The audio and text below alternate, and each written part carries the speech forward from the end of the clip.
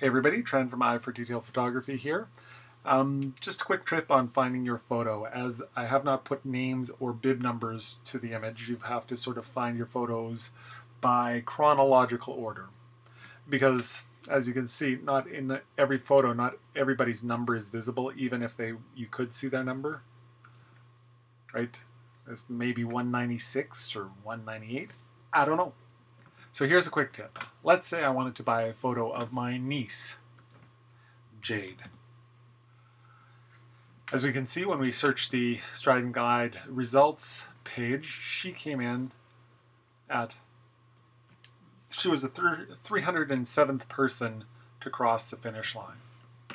So if you go over here, we can see on my screen I've got 5, 10, 15, 20, 25, 30, 35 pictures per page.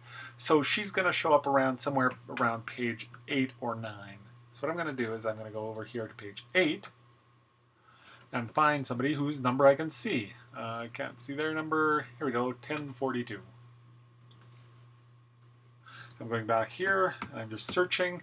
All I did, I'm on a Mac, so all I did was hit Command F. On a PC, it's probably Control F, and that pops up this find dialog here.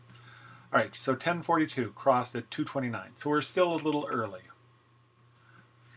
So let's go another page down the row.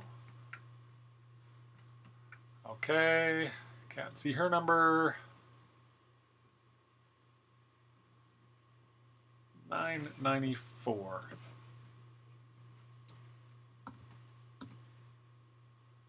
All right, 264, 74, 84.